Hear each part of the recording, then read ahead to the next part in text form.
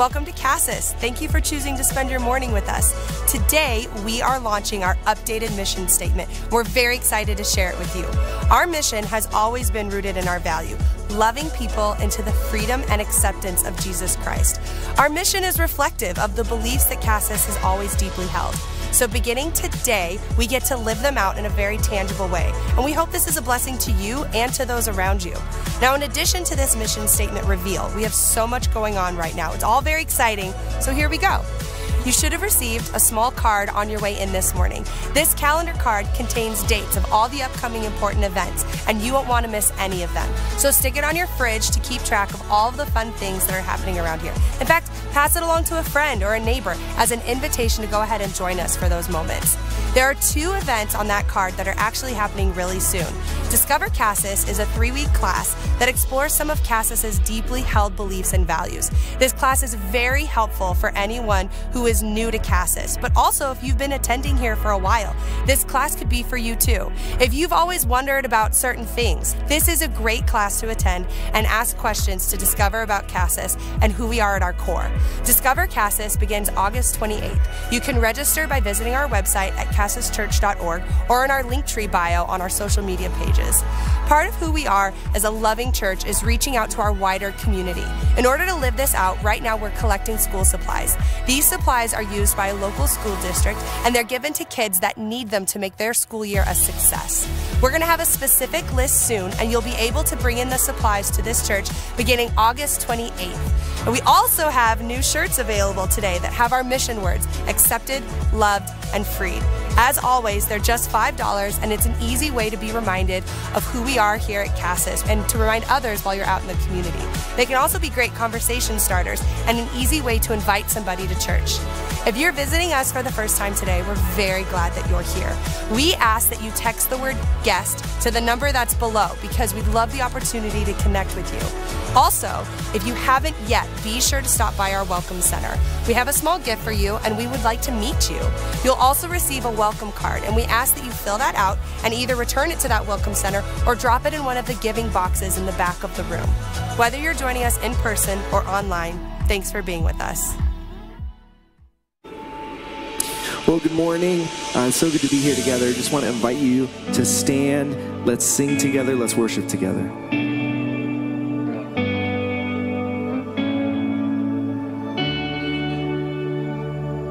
And you don't just tolerate us. You don't have somewhere to go. We're not your trophy children you abandon when we roam. Your mercy's not a favor, and your presence isn't rushed. Oh no, our God is love. The cross was not a vehicle for you to finally care. When we look upon your character, your grace was always there. Acceptance not withheld from us, no need to measure up. Oh no, our God is love.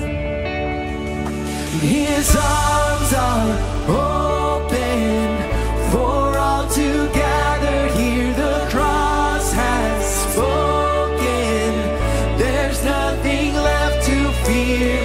Once and for all he showed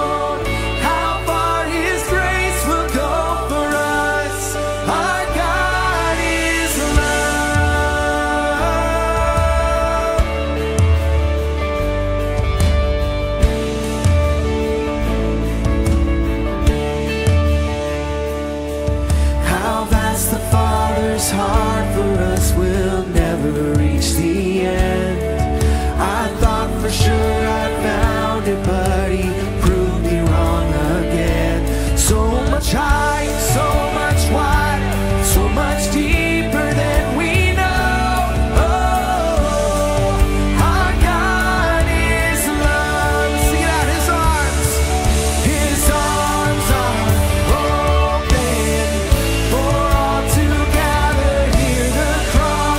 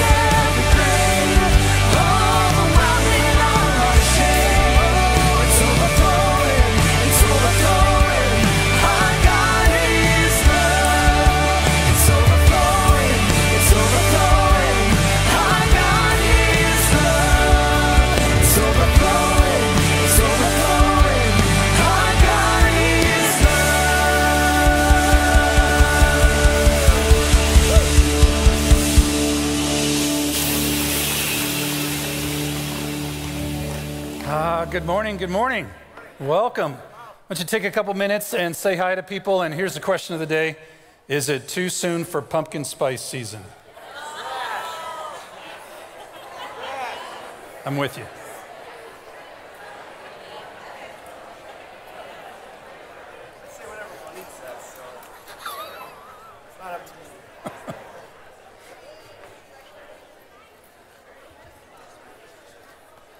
Yeah, I find myself after carving pumpkins for 20 years, like, is it ever pumpkin spice season?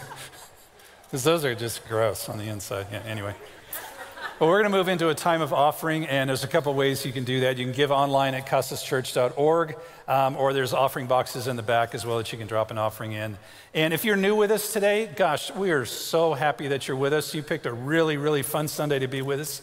And if you got a welcome bag out at the front, there's a welcome card in there, and we'd love for you to fill that out and drop those out in the boxes as well. And I want you to join me in prayer. God, thank you so much for just your love and grace. And thank you for your blessings on our lives so that we can give back to you and multiply those blessings and just do amazing things, Father. And we love you, and we pray this in your Son's name. Amen.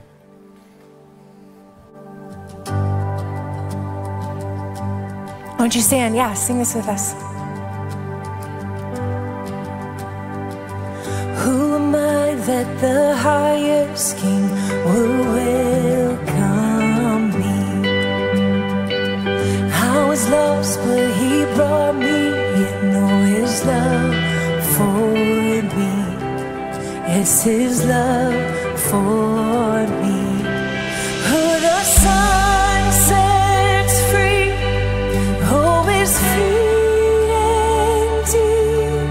I'm a child of God, yes I am. Free at last he has ransomed, oh, his grace runs deep. While I was a slave to sin, Jesus died for me. Yes, he died for me. Who the Son sets free, oh, is free indeed. I'm a child of God, yes I am. In my Father's house, there's a place for me. I'm a child of God, yes I am. I am chosen, not forsaken. I am who you say I am. You are for me, not against me. I am who you say I am. I am chosen, not forsaken. I am who you say I am. You are for me, not against me. I am who you say I am. Oh, I am who you say I am. Who the Son sets free, oh, is free indeed. I'm a child of God, yes I am. In my Father's house, there's a place for me. I'm a child of God, yes I am. Sing this out. In my Father's house, there's a place for me. I'm a child of God, yes I am.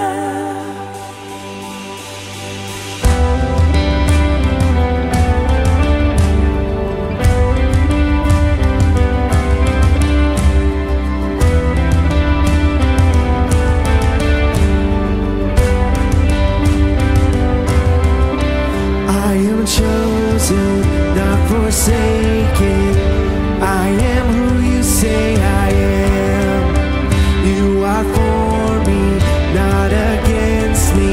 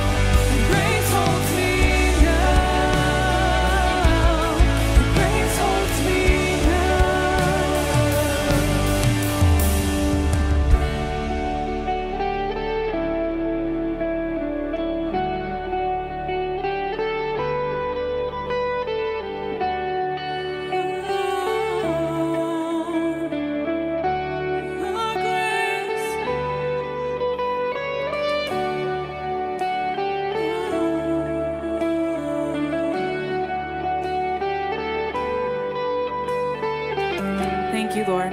We praise your name because you first loved us. Help us to go and love others. Lord, thank you so much for the grace that we receive. Let's sing this together.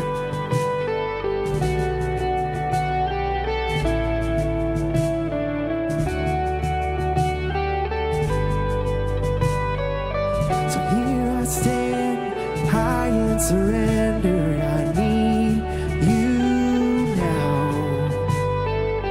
And hold my heart now and forever. My soul cries out. Sing that again. So here I stand, high in surrender. I need you now. And hold my heart now and forever. My soul cries out. So here I stand, high in surrender. I need you now. Hold my heart now and forever. My soul cries out. So here I stand, high in surrender. I need you now. Hold my heart now and forever. My soul cries out. Once I was broken, but you love my whole heart through. Sin has no hold on me, 'cause your grace holds me now. Healed and forgiven. Oh, look where my chains are now. Death has no hold on me, 'cause your grace holds that ground. And your grace holds me now. Your grace holds me now. Your grace holds me now. Your grace holds me now. Healed and forgiven. Look where my chains are now. Death has no hold on me, 'cause your grace holds that ground. And your grace holds me now. Your grace holds me now.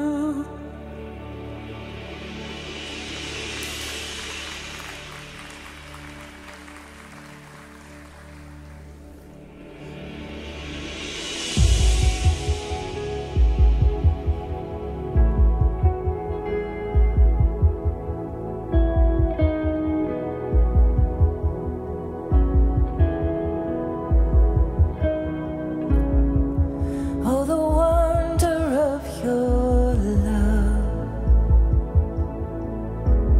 leaves me speechless, undone. Oh, the mystery of your grace,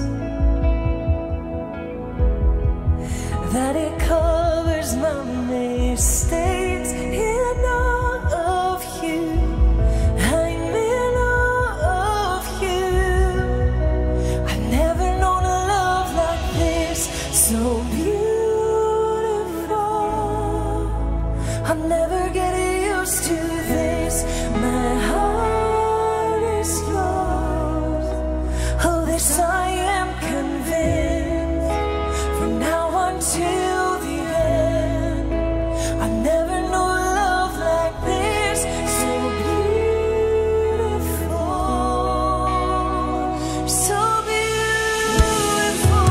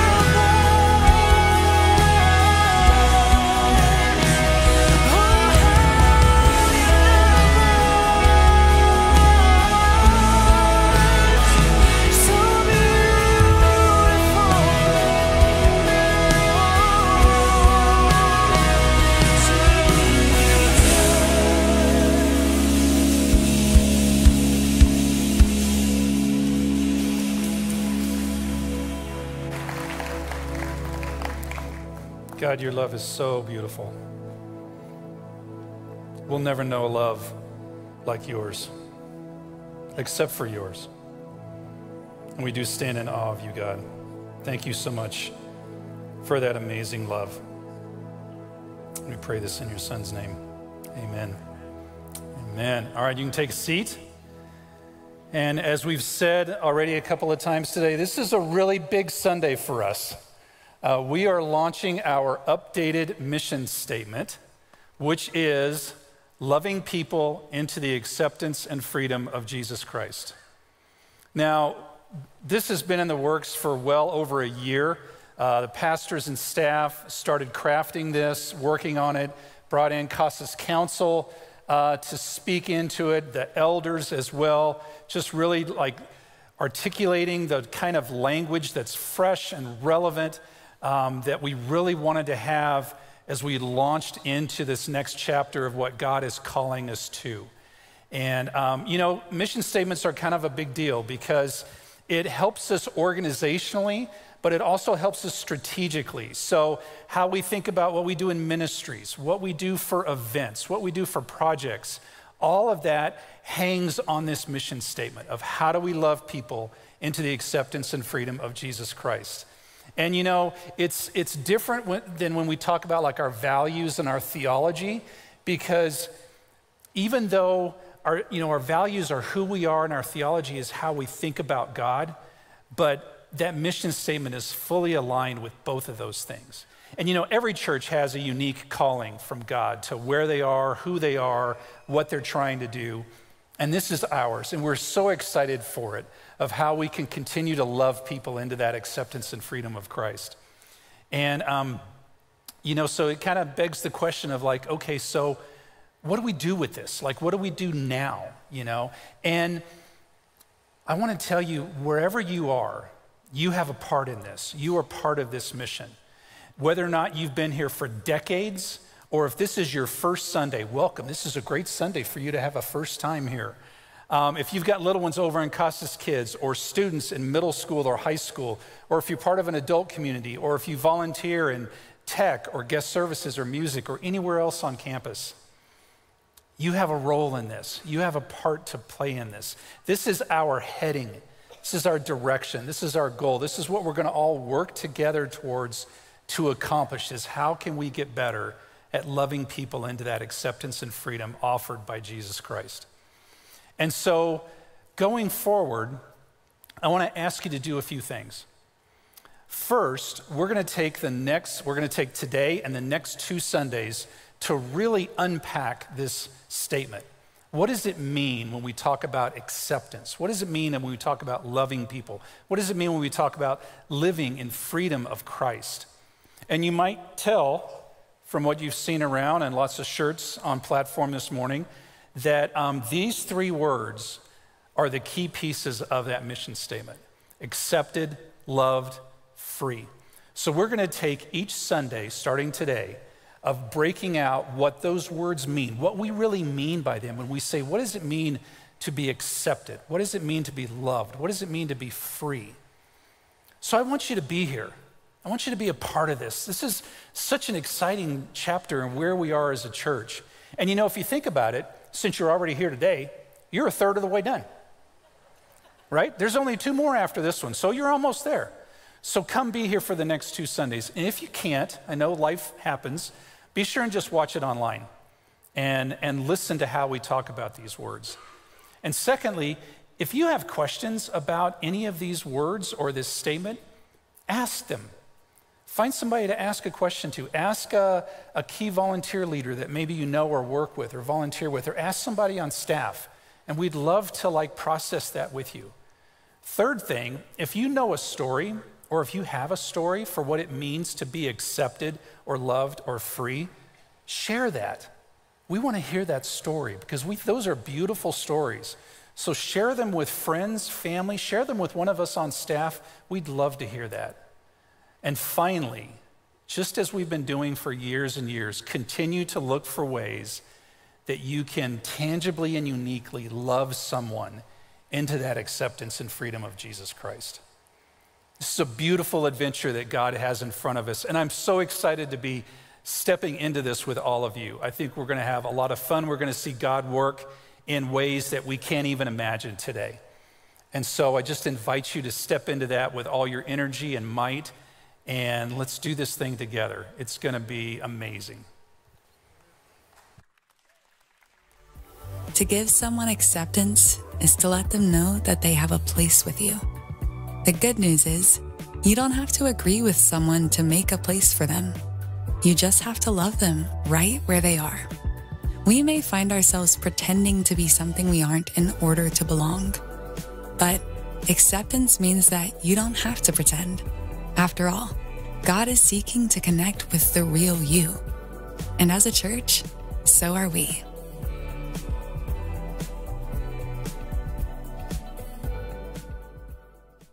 Well, good morning.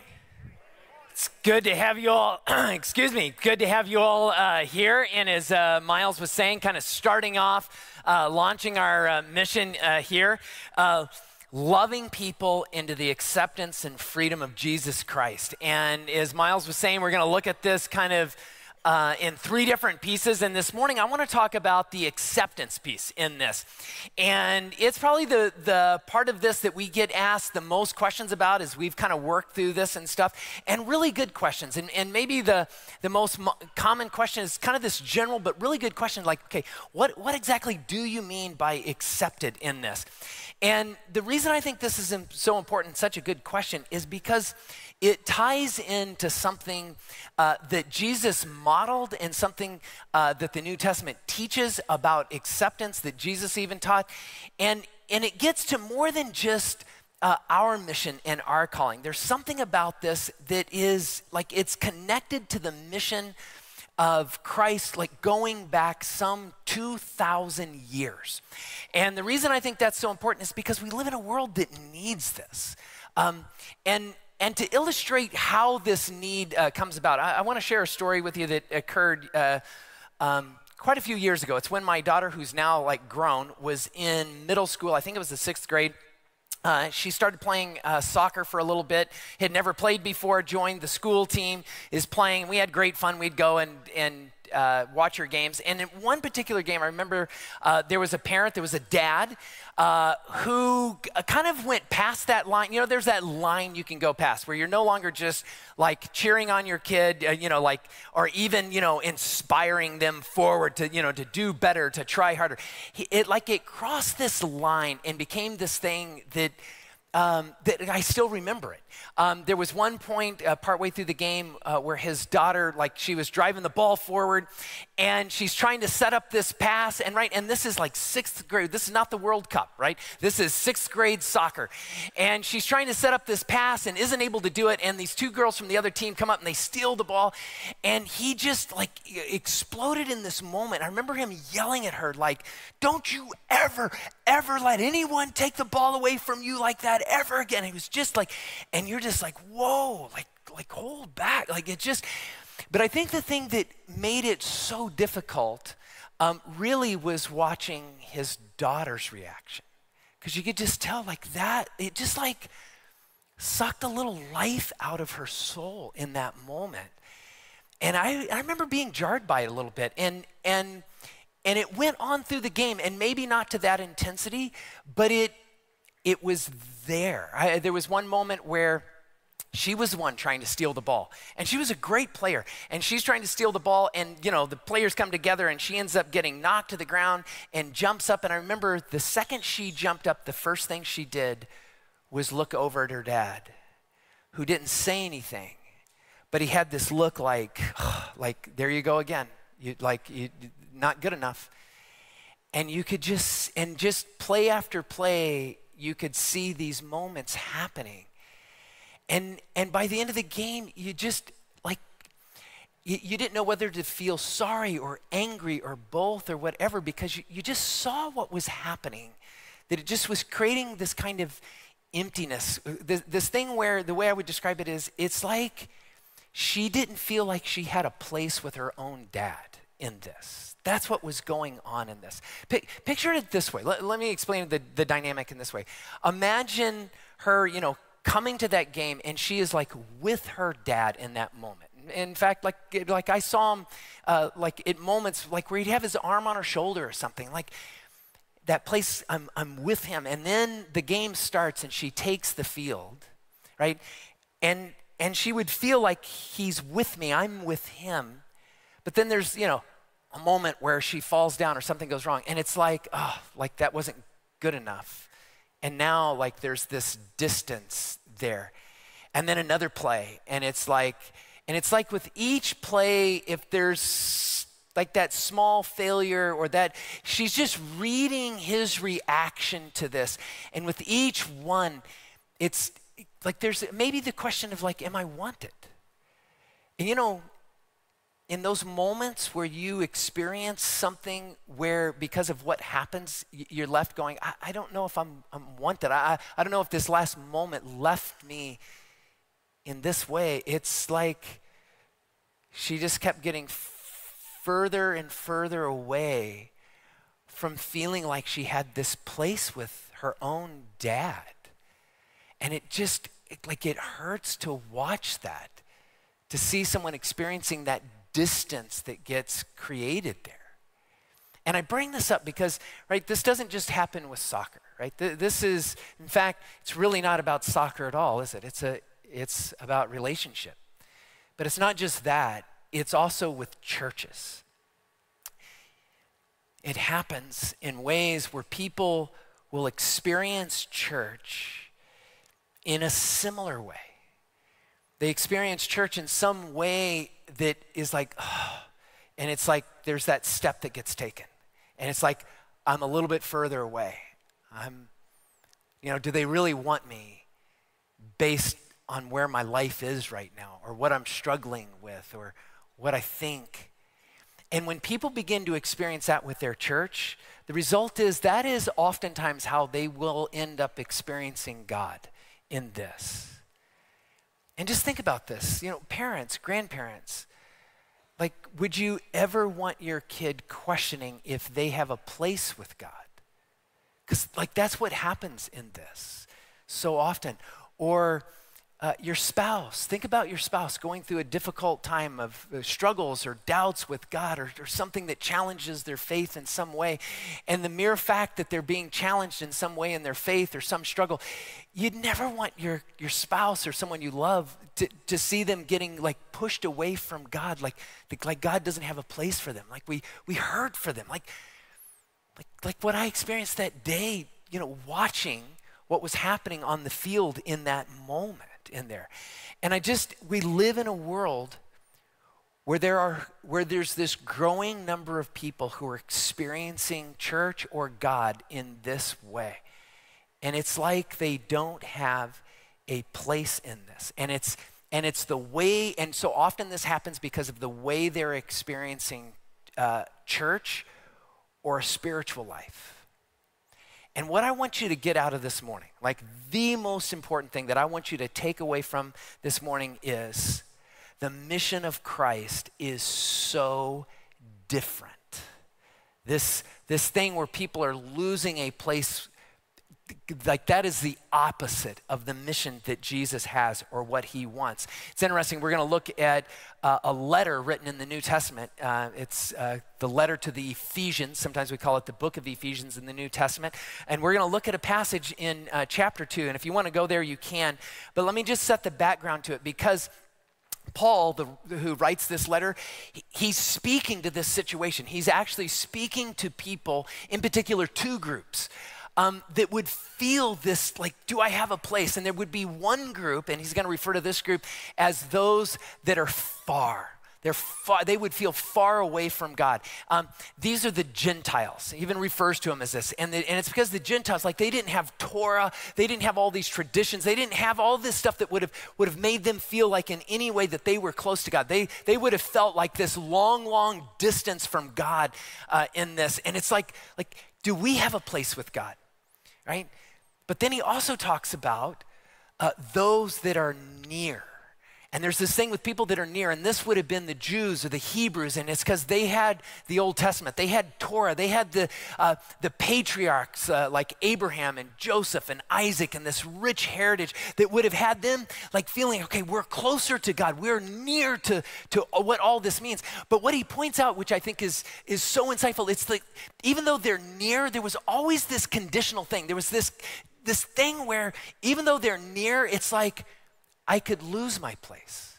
And so what he's trying to do here is he's trying to show these two different groups have the same struggle, and it's Christ who offers them something beautiful. Because the ultimate consequence that what both of them are dealing with is one group feels like they have no place, and the other group constantly worries that they'll lose the place that they have. And this is the struggle that they're having in this. So I want to read this passage to you. If you have your Bibles, turn with me to Ephesians chapter 2. Ephesians chapter 2. And here's what he says. And he's going to go through several things, but listen to what he says here. Starting in verse 14.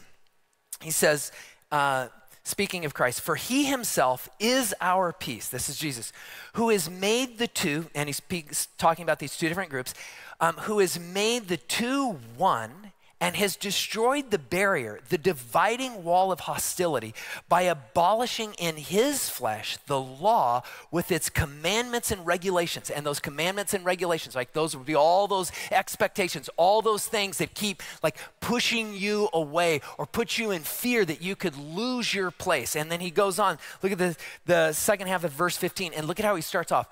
His purpose, right? His purpose, like this is missional. Right? This is what he's on a mission to do. This is what his purpose is to do. His purpose was to create in himself one new man out of the two, thus making peace, and in this one body to reconcile both of them to God through the cross, right? This is the work that Jesus did on the cross, by which he put to death their hostility. He came and preached peace. Now, watch how he brings these two groups in. He came and preached peace to you who were far away and peace to you who were near, right? Do you see the beautiful thing that he's doing here? He's saying it doesn't matter if you feel like you've never had a place with God, or if you have struggled and worry or fear or just keep striving but still know, what if I lose my place with God? Doesn't matter. What Jesus is saying is, I'll hold you close. I'll become your peace on this issue. That little girl on the soccer field, what she did not have was peace. There was no peace that she had a place with every play, with every kick. If it didn't go the right way, it was like, oh my gosh, did I just get a little further away? Did I lose something? And it's like what Paul is saying is, he's like, okay, there's this thing that some of you, are far away. What do you have to do to get close? Be at peace, right? Jesus will hold you close. And those of you that have lived under this thing of constantly trying to just hold on to that place, be at peace. Like, you don't have to live that way. You can have a place with God. He wants to hold you close. And what I love here is what Jesus is saying, like literally here, like what Paul is explaining is, Jesus' purpose is to provide a place for all of us. Look at what he says. Verse 18. In fact, let me get a drink here. Verse 18, look at what he says here. He says, for through him we both have access to the Father by one Spirit. That's acceptance. Acceptance is that starting place of you have access to me. Jesus' purpose is to provide a place for all of us, near and far. And what I love, I won't take the time to go through it here, but he goes on and he explains, and you know what the role of the church is to take the purpose that Jesus was living out, and now we take on that purpose and we live that out. We become an expression of Jesus in this world, helping to provide a place for those that would be near and those that would be far. Like, this is just gorgeous what he walks out. How Jesus, he is never standing on the sidelines barking at us in some way that diminishes our sense of whether or not we would have a place with him. That is not his purpose. His purpose is to create access to him.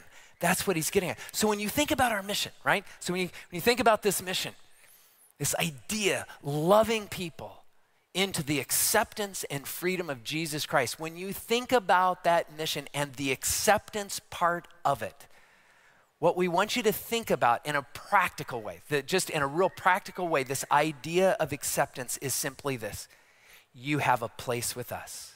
That's how we live this out. To be a church that is just living this idea that wherever you're coming, near or far, you can have a place with us. Like, we're just extending that thing that Jesus did in this. We're just living out what Paul says we're to live out in this moment with this, because everyone has access to God. That's what Jesus did in this.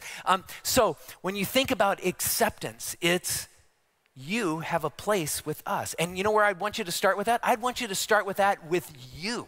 Like, wherever you are, because there's always going to be moments where we're going to struggle at different moments in life and feel that distance maybe. But what I would want you to feel and experience within your church community is this message that you have a place with us. In fact, I want you to say that with me right now, okay? Say it now. You have a place with us. Yeah, so when you think about your own life, I want you to think, that's the message I'm to hear. That's my community message, helps me embrace that thing that Christ has for me. But I also want you to think about this. When you think about, like, maybe you have a friend, maybe there's someone you care about or love, and like, they've got all these reasons why they would be distant from church. And as you think about it, like, I would want you to think about what you have to offer them as a part of this church. Is this same thing, this idea of acceptance that says you have a place with us. In fact, say it with me again. You have a place with us. That's right. When you think about when you're here on a Sunday, right? Maybe you're here on a Sunday and all of a sudden you run into someone else and you realize it's their first Sunday or their second Sunday, or you can tell they're a little tenuous. Like, sometimes people will show up and you can tell, like, they've been to, in fact, last service had someone who showed up and they were just like, online, it didn't feel this big. And I'm a little like, and you can just tell they wanted to just back off. But like, they were like people that just, not like in an overpowering way and smothering them, but just like made them feel welcome in that moment. And you know what? We all have that opportunity. We all get to make this place a place that has this beautiful message, this beautiful vibe that is simply, and say it with me again, ready? You have a place with us. Yeah. Wherever we are, maybe it's in your volunteer area, whether you're working with kids or maybe you're working in the welcome ministry or a technical area or something with our youth or adults, you get to carry out this beautiful idea of what our mission is a part of. Say it with me one more time, ready? And it is, you have a place with us. Because every time Jesus encountered people that maybe thought that they were far, people worried if they could lose their place, you know what they experienced in Jesus? That they had a place with him. I love that about Jesus. And this is what we see so clearly in his life and in his mission. Let me give you one example about this. There's a moment where Jesus is traveling and he goes into this ancient city of Jericho, and there's just crowds of people and they're following him. They're all excited about him. And the story tells us he runs into this one individual, and his name is Zacchaeus. Maybe some of you have heard the story about Zacchaeus who climbs the tree. Well, what we also know is that he was the chief tax collector. And without going into a lot of things here, what you need to know is Luke, who writes about this, and we're going to look at this story for just a moment here, he's telling us that Zacchaeus, like, he's probably hated by his people in his broader community because he would have been Jewish, now siding with the Romans to gouge and cheat and manipulate money and everything he could get out of his own people in collaboration with the Romans. would have lied, steal, like they were seen as the lowest in here. But something happens, and Zacchaeus, for whatever reason, is curious about spiritual things, curious about this man, Jesus, and no doubt would have walked away from his faith a long time ago, but something has compelled him to come back and think about this.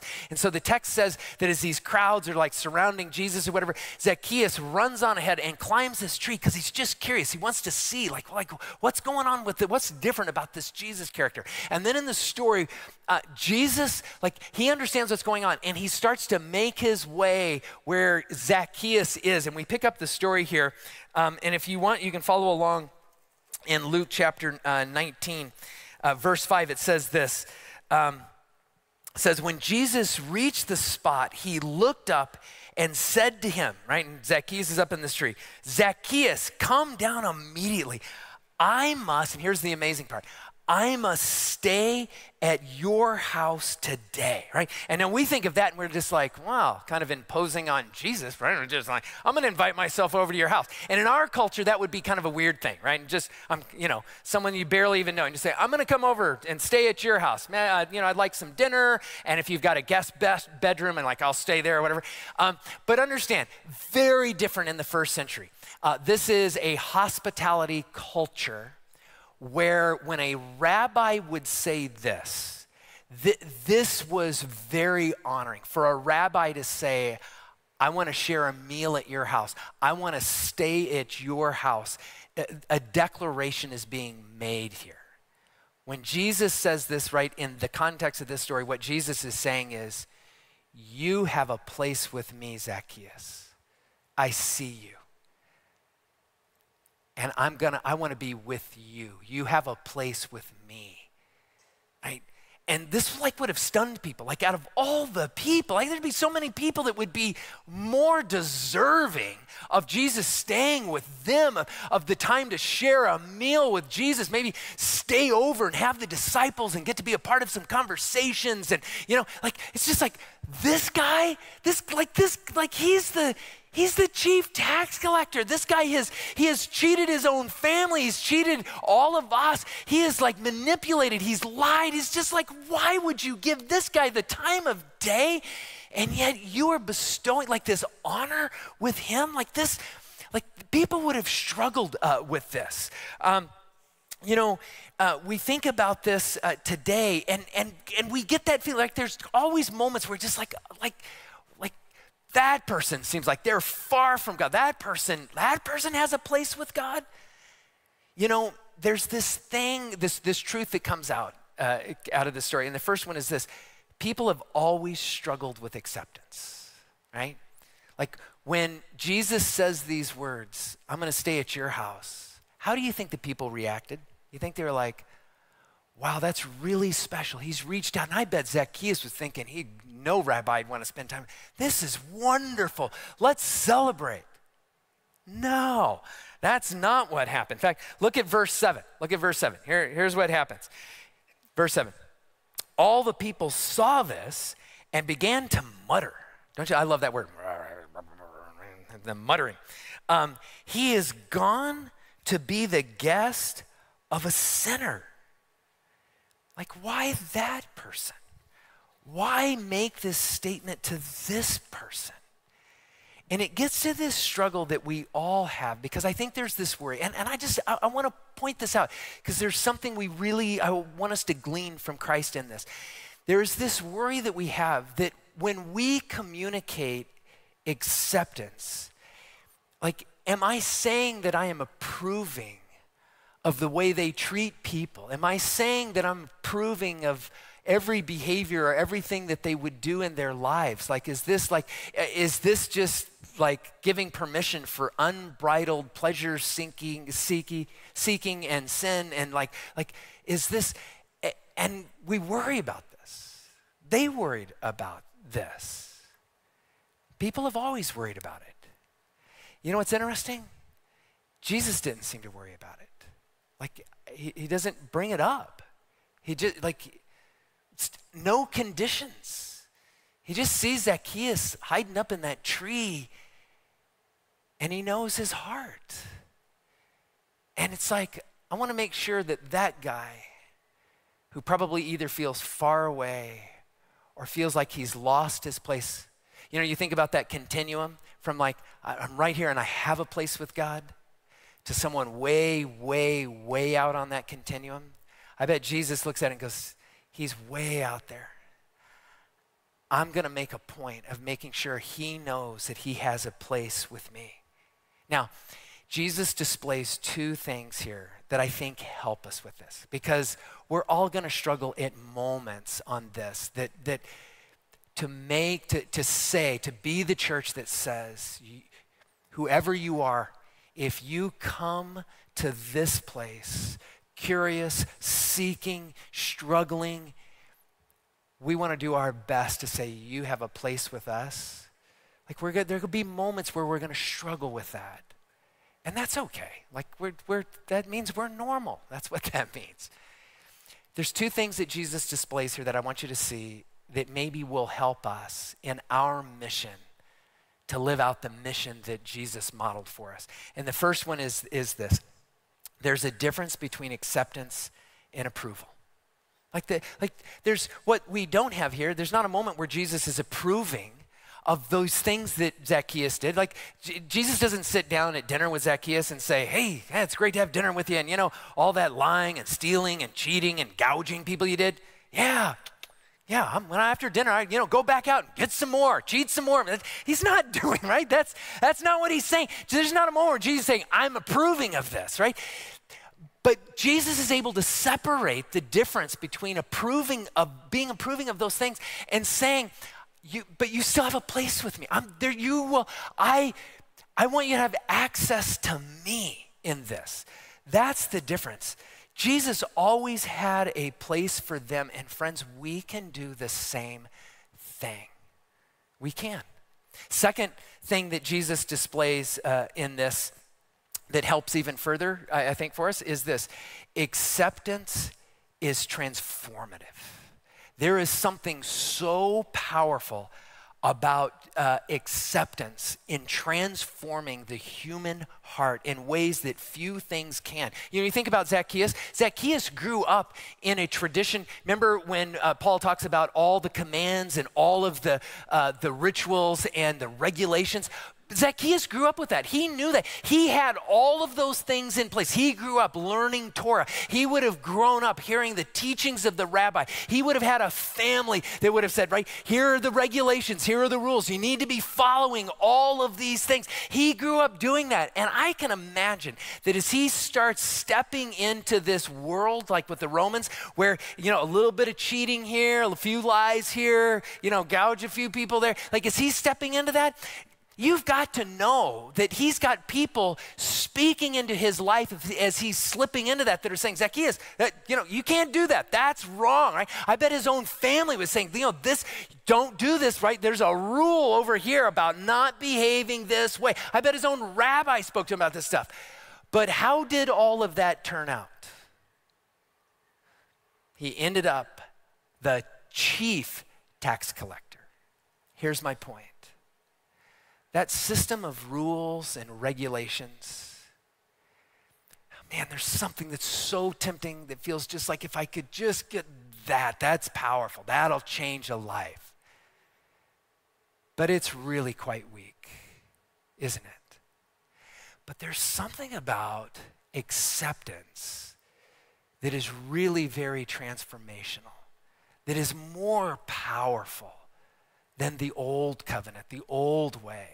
In fact, I want you to look back at the story. Look at verse 8, Luke chapter 19, verse 8. And we get the idea of the context that they're probably already at Zacchaeus' house here, maybe having a meal. Verse 8, but Zacchaeus stood up and said to the Lord, look, Lord, here and now I give half of my possessions to the poor. And if I have cheated anybody out of anything, I will pay back 4 times the amount. Wow, I just what's he doing? Like, it's just like, and notice, It's not like Jesus says, well, you know, if you want me to accept you, if you want to be close to God, like I need some real proof that you're serious about this. You start giving away your stuff to the poor, right, instead of cheating people, and then I'll know, and then let's talk. No, it starts with acceptance. And there's something so powerful about that it begins the process of transforming Zacchaeus to the man that has spent how many years cheating people, not caring, is all of a sudden his heart is changing. Acceptance has a way of changing the heart. And sometimes we worry about acceptance, like, are we turning people loose? And what I want to say is, you know, Jesus gives us a different lens to look at it. Acceptance is that first step to a transformed life. It is something really powerful that opens people up to being changed in deep and profound ways. We worry that acceptance opens somebody up to a worse life, that like we're giving them permission to do something that's going to make their life worse.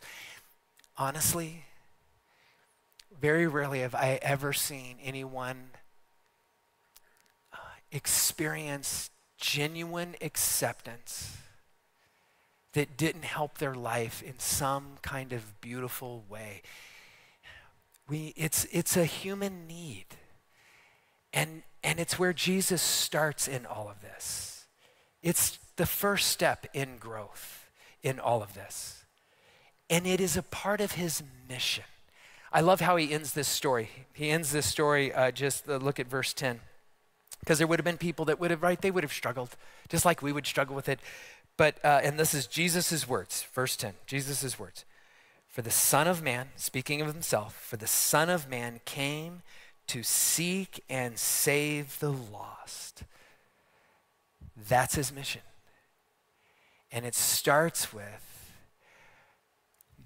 helping people that are near and helping people that are far have access to him, that they experience acceptance, because then they know I will hold you close in all of this. And friends, I say all of this because our world, and I said this earlier, but I want to walk this just for a second. Our world needs this. You realize statistically, in the US right now, church attendance is in a kind of decline like it is never seen in the history of our country. And in particular, not just in the decline of people attending churches, it is the decline of people even saying that they're affiliated with churches. It's not just people saying, you know, I'm just not going to go as often or something. It is people saying, I'm stepping away from that. I don't even want to claim that anymore. And you know what? And when you look at the research, you know what group is in the steepest decline, the fastest loss? Evangelicals. Those that would say we're followers of Jesus Christ. That like, and it's like, what's going on with that? Why? And I think part of it is because people aren't experiencing this really basic, fundamental thing that Jesus was so good at, that he modeled constantly, right? It's no wonder we would see a decline in our country if what people most often experience or think of is that churches they're like somebody off on the sidelines barking orders at them about all the things wrong with them, barking at them all the things that need to be done better, their disappointment with them. If that's what they experience, right? If they experience do better, right? If they experience this thing of like, I don't know if I'm wanted, right? I sure don't feel like I have a place in that, then no wonder what we're seeing happen is going to happen in this, right? And yet the opportunity is there. There are so many people in our community, in our country, and they come at this and they're curious about spiritual things. They may be a skeptic, they may have doubts, but there are plenty of people that are searching and looking. But you know where they're going to turn and search or look? Where they feel like there's a place for someone who's a searcher, or there's a place for someone who doesn't necessarily buy everything right now. You know, one of the things I love about this place is this value of saying, you don't have to believe to belong. Like you can come and be a part of this, and you don't have to be convinced. If you're looking and you're searching, if you're willing to walk through the door of this place and hang out with us, that's enough. You're welcome. Search away, right? Yeah. And so if that's you right now, just notice that spontaneously what happened in this room and the kind of people you're with. You have a place here. And that wasn't planned. If you're brand new here, that wasn't a plan. There wasn't a secret signal that said clap on this one, right? Right? Yeah. That was hearts that did that.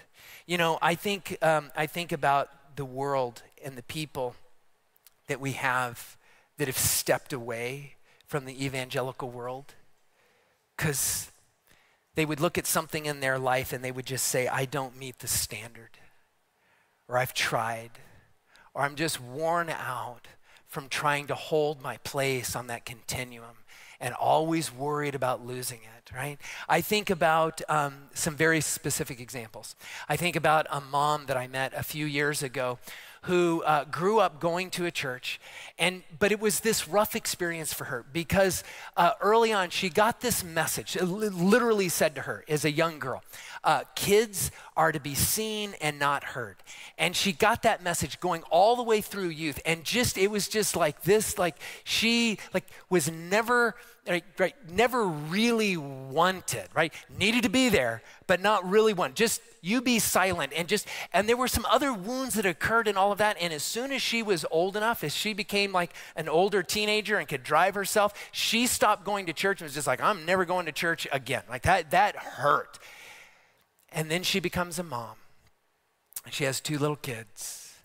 And there's this thing that starts to stir in her where she's just like, you know, I want them to be able to explore God. And she thinks back on her child and she's like, you know, there were some good things about my church experience. There were some things about God that I want my kids to have that. She ends up going back to a church that was similar to the church of her youth, a similar denomination, goes back, and after, I think it was just 2 or 3 weeks, and it was before church started, and they were in the main service, and her kids were like kidding around or doing something, and this person had no idea, I'm sure they didn't mean it in a malicious way, but they turned to one of her kids that was being like a little noisy before the church service started and literally said the words, you know, kids should be seen and not heard.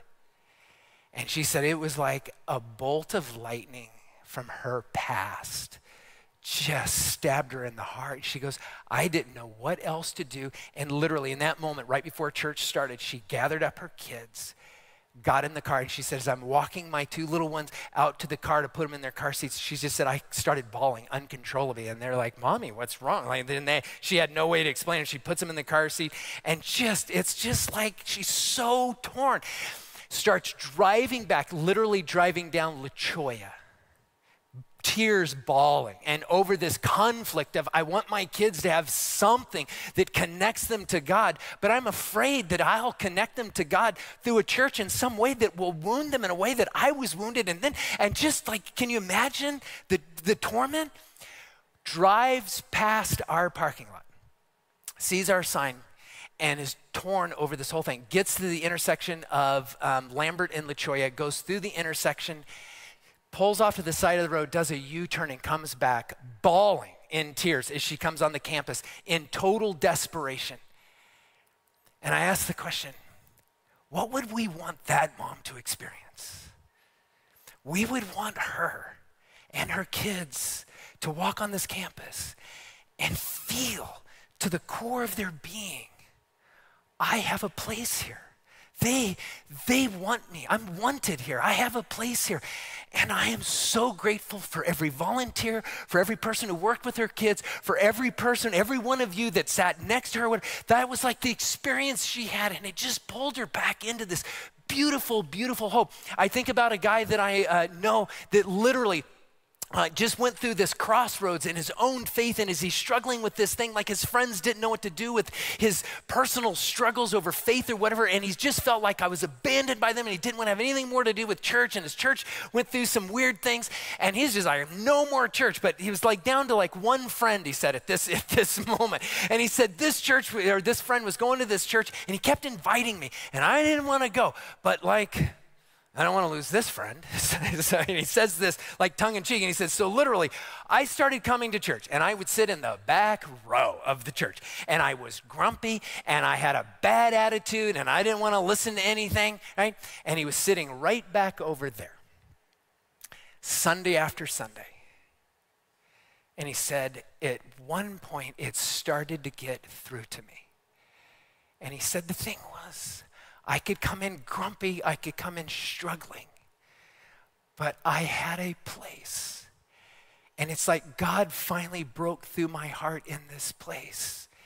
And it's changed everything in his life. He's like, and to hear his story now, like you'd never know the struggles and the doubts that he went through.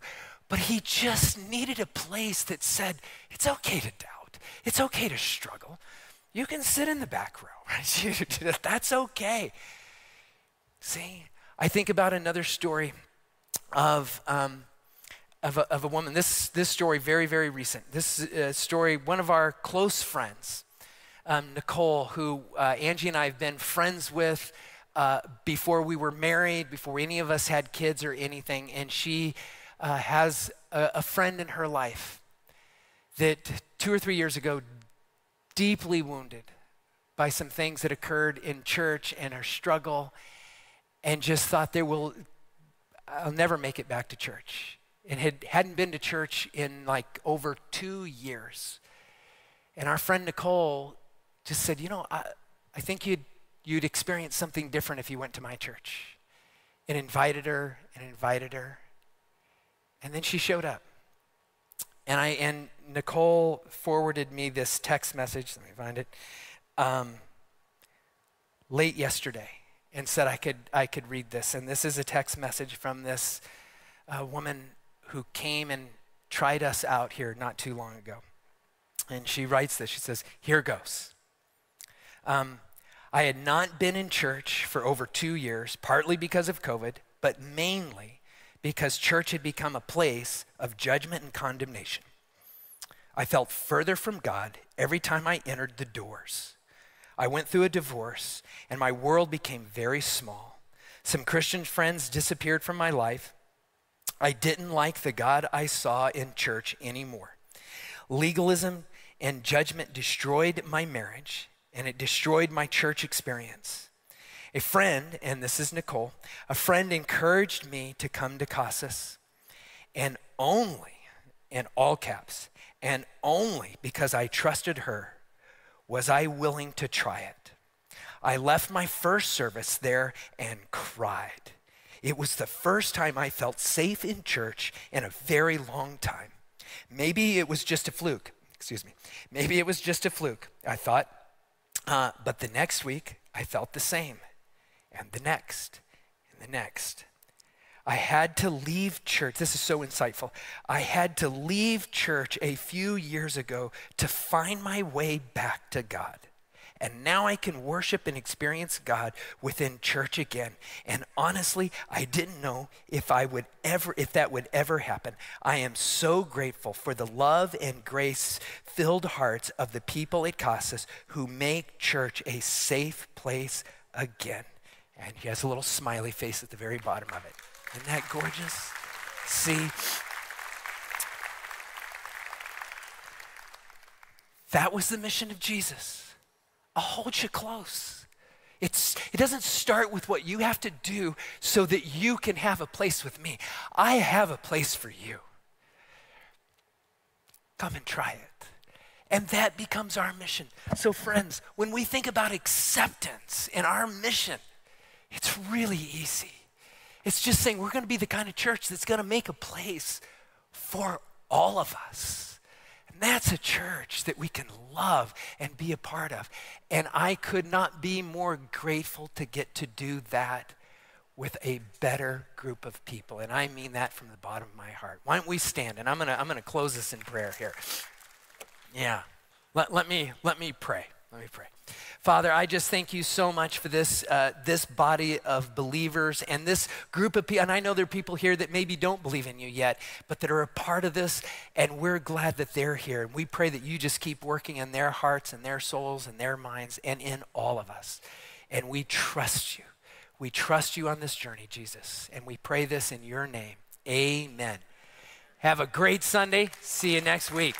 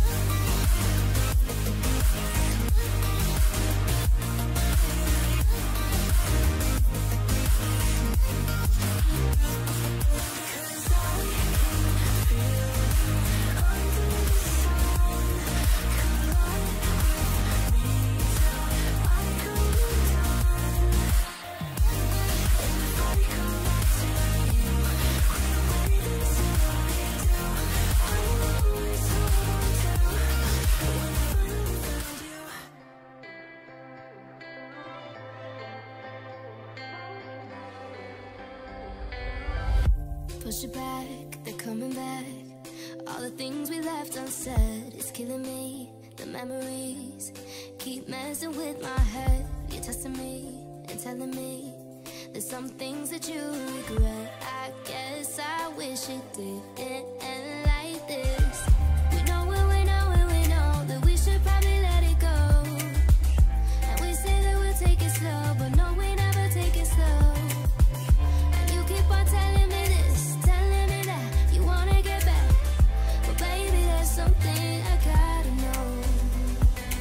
Tell me everything you've never said before. All the dumb things that linger on and on and on. Babe, tell me that we'll find a way. And tell me all the things you need to say.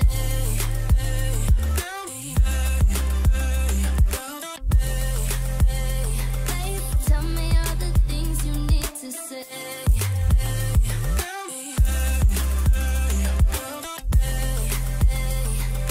Tell me all the things you need to say.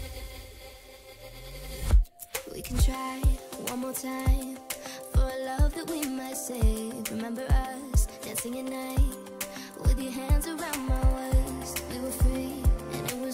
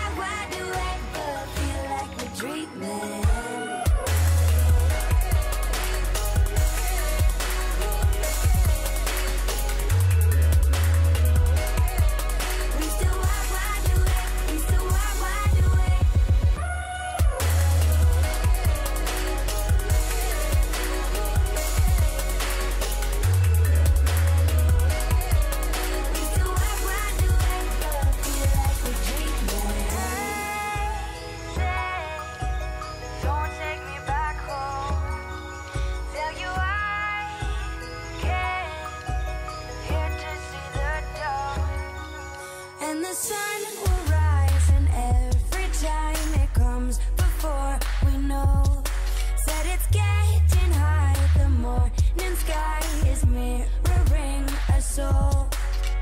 We're tripping but not falling, feeling like we're floating, living in slow motion.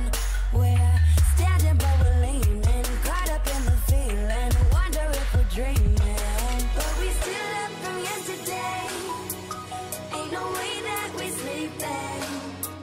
Say we up till the day